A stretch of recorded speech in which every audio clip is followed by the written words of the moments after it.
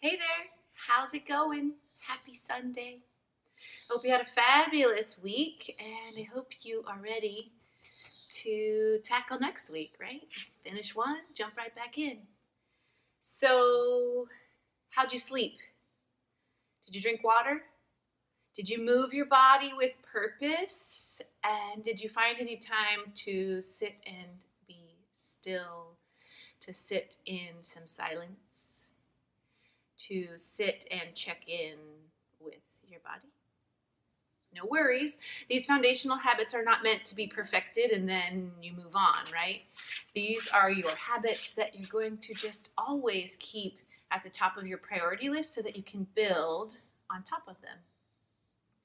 So I hope you have a cup of coffee, maybe some tea. I actually have some kombucha here as it's actually the afternoon, but it's okay. Grab something to drink, and we're going to talk today about an exercise that I am just totally loving.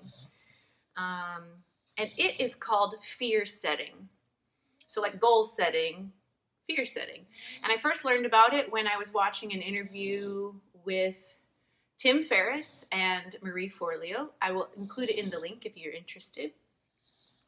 And basically, it's just an exercise that I didn't quite get the full value of until I actually sat down and started using it. But what it does is it just breaks down things you're afraid of, right?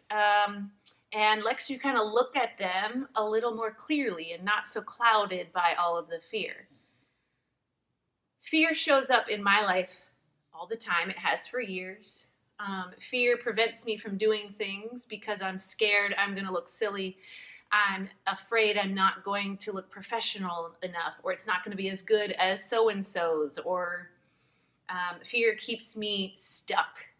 It doesn't allow me to grow and to challenge myself because I'm too afraid to do those things. Fear can show up in your relationships. It shows up in your work. It shows up in your personal growth, right? If you're afraid you're going to lose your loved one, you sometimes hang on tighter and tighter.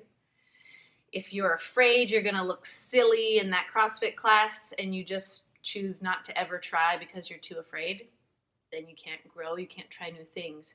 So I started doing this fear setting, and the very first time I did it, at the end of the exercise, I looked down and I was like, so what the hell am I exactly afraid of?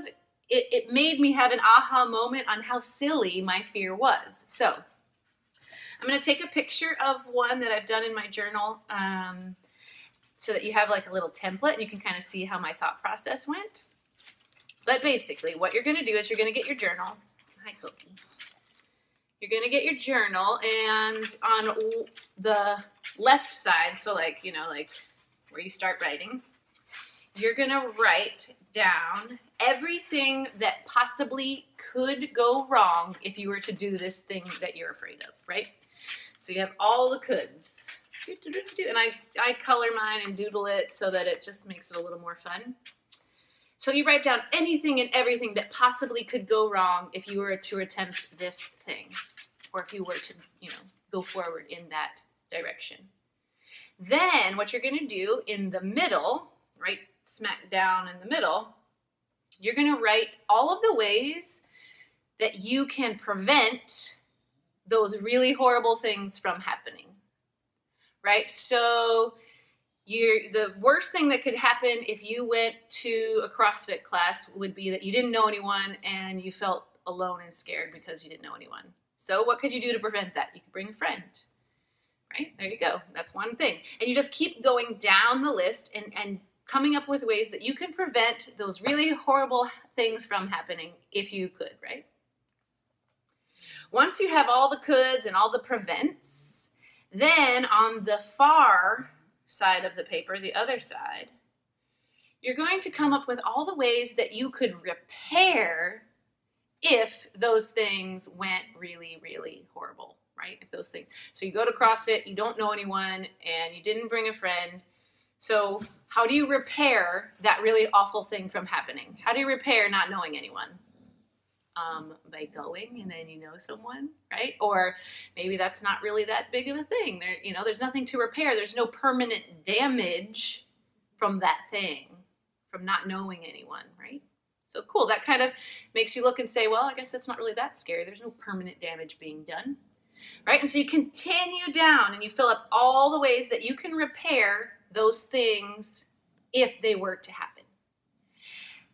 And then at the very end, you're going to just kind of sit with it, kind of look at it, digest it, you know, maybe take a little while to fill this out. You don't have to do it all in one sitting.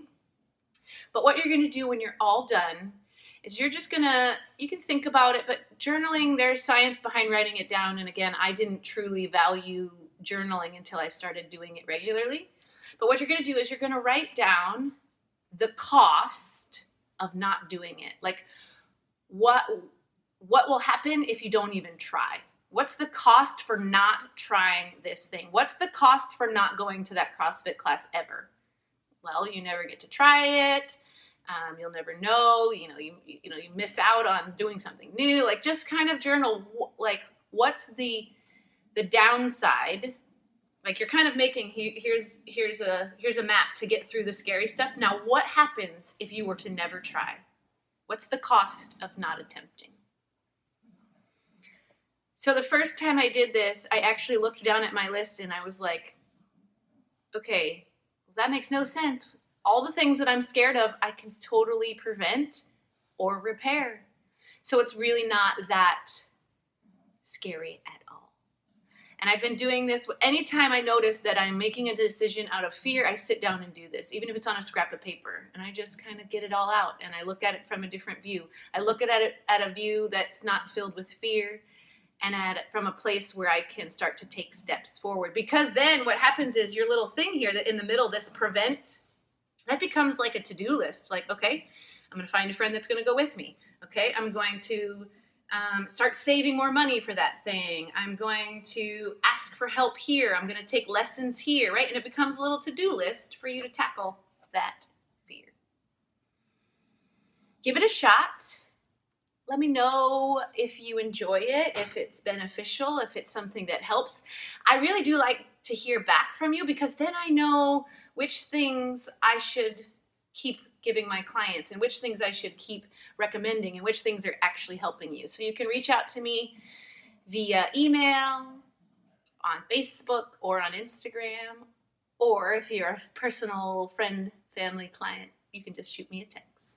I hope you have a wonderful, wonderful rest of your day. Go fill your fridge with healthy green foods. Plan your workouts and prepare for some movement this week. And go tell your friends, your family, your loved ones how much they mean to you and how grateful you are that they are in your life. May you find happiness and the root of all happiness. Namaste.